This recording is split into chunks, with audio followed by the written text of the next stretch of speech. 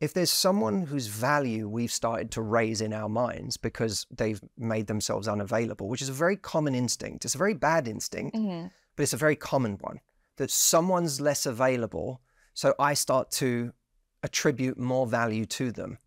Well, if we attribute more value to them when they become unavailable, that we now get anxious because we really want to secure them because they're valuable.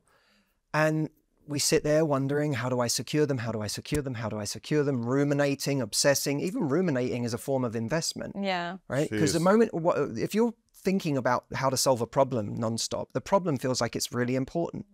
You're investing in a person, even though you're not with them. You're investing in them in your mind. So at the moment, like 5 days later, after all of that work you've been doing, and all of that obsession, and all of that fear, and all of that anxiety, when you get a message from them, it can be next to nothing. It can be, what's up? And you've got all this adrenaline. And you've been trying to figure out how to solve this riddle of getting them back into your life, and you get a two-word message. Yeah. It feels like the most important thing in the world. And of course, when you get that rush of blood to the head, how can it not feel kind of euphoric? How can it not give you an extraordinary feeling? And when you get that extraordinary feeling and those chemicals are released, you go, oh my God, I feel so strongly for this person. But you don't feel strongly for this person. You feel strongly for the dynamic.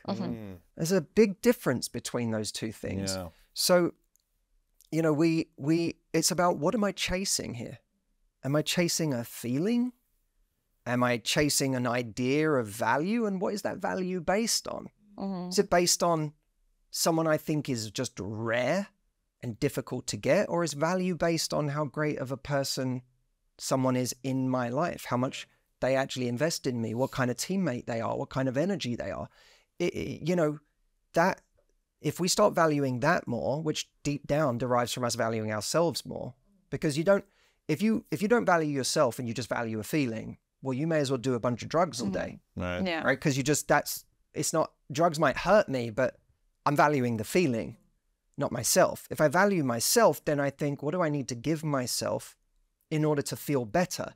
That's a much more conscious and intentional path to take. It's harder, but it's somewhere that leads somewhere much happier. I've had situations, you know, you can take it outside the realm of love life.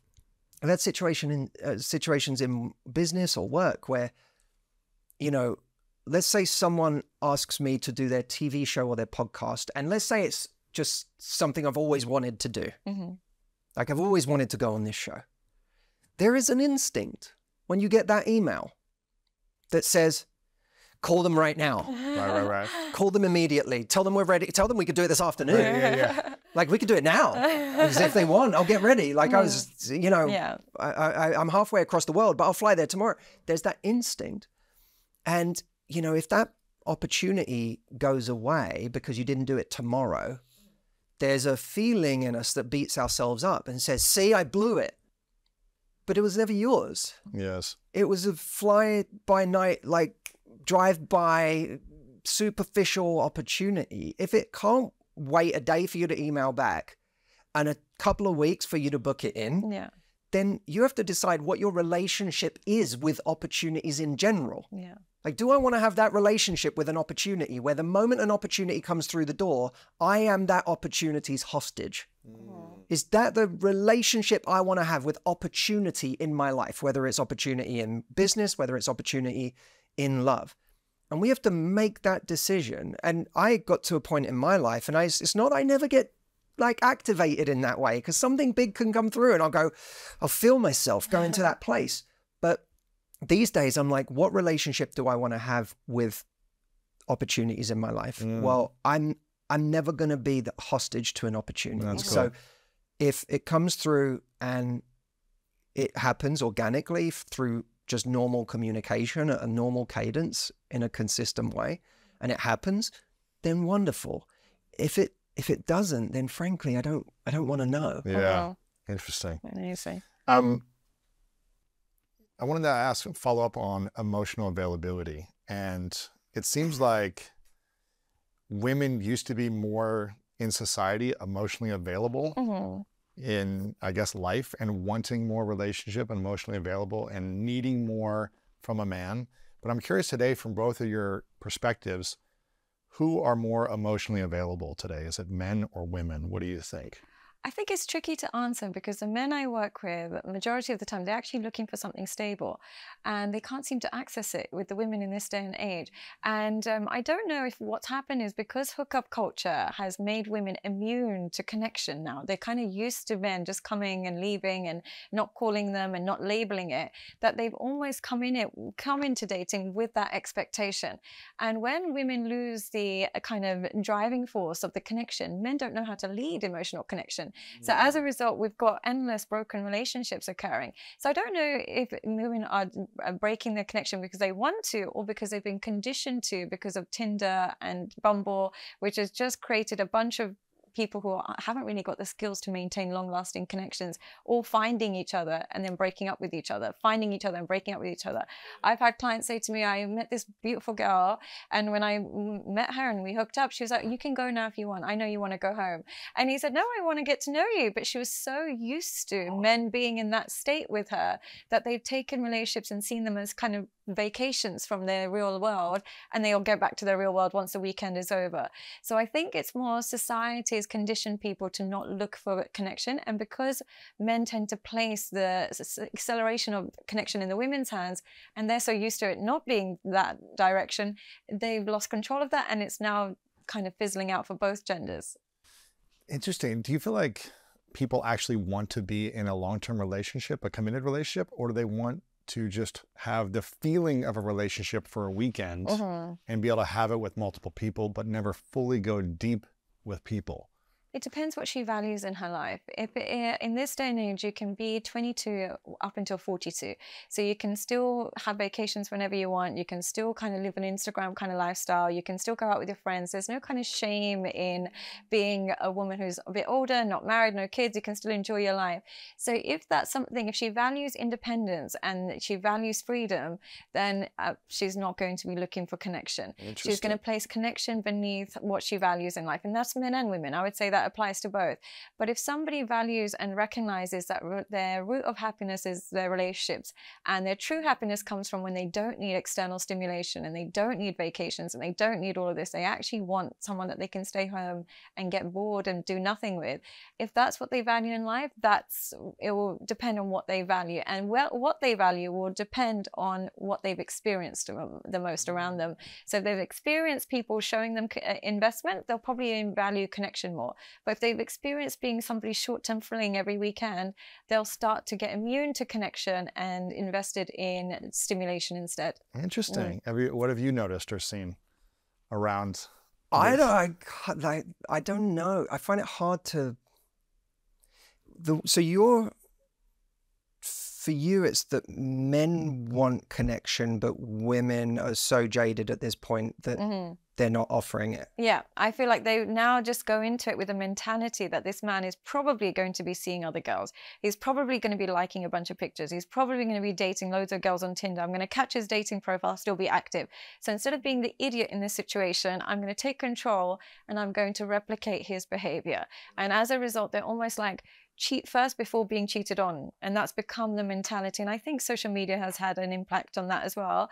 But it's almost like women are like, I'm no longer being the girl that cries over a cheating boyfriend. I'd rather be the one that has a backup boyfriend than be on the receiving end of this humiliation. I have to say, that feels like the vast minority of women. Yeah. And I might be, but here's where I might be on this jaded end, because I get the jaded men who've experienced those women. I probably lack access to the ones that are actually trying to just build a nice, healthy connection. It also feels like an interesting place to kind of pinpoint the issue, because I would say that even if what you said is true for the majority of women, which I think is the majority of women are actually quite the opposite of that the issue is, I would still circle back to the issue as one of male emotional unavailability. Okay.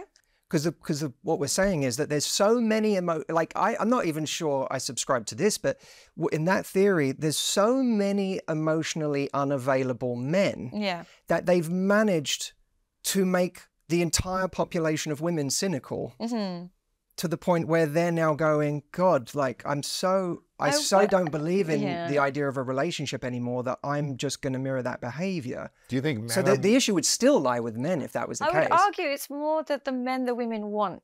I would say that the tiny minority of men that most women want are the ones that, because of the alternatives and the options, they lack the investment. And as a result, the women's experience is all men are like this, but there's so many nice men, just like there's so many nice women, but people aren't giving those people as much of a chance. So it's almost like the popular kids in school are making the whole school look bad. But aren't men doing the same thing? Absolutely. I would agree 100%. Because if women are going for the top 1% of men are going for the top 1% of women, and both are going to have a harder time being emotionally available than other people, because that's just a natural kind of, when you have choice and a lot of it, then you're naturally going to be more difficult for, and especially if, you know, you have 90% of people chasing after you, that's going to be a harder place to be available. So I just don't know.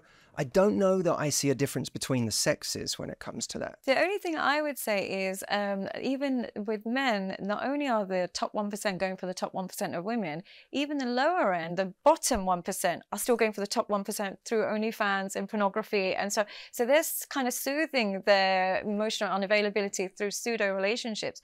So it's almost like the mid-range is there, but they're usually spoken for. So women in the dating pool are either experience the top 1% who have loads of options, or the real bottom that have very little options but are so not used to human connection that they're a bit more addicted to pornography and video games.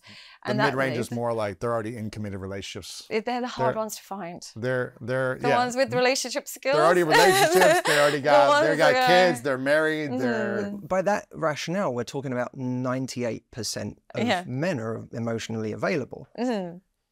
But you would say that's true. Or they might be committed already. There might be, yes. I mean, I see good. If that's true, if what you said is true, I see nothing but good news there. That the vast majority of men are great guys who are emotionally available. But they may not be what women want. They may not have the skills. They may not have the communication abilities. They might be lacking other things. They may not have maybe the financial. I think height is a huge one. I honestly like. How big is height for women? I would say, really though, are women that superficial to think that height is that important for them? Depending on her height and her level of beauty, I would just say that, like, sometimes I meet men who are like 5'4", 5'3", and they'll say to me, I really, really want a beautiful girl.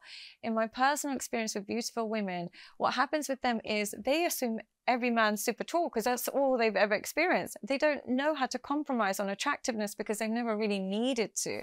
So they see the world through the lens of course, like, I didn't know men come in a different size.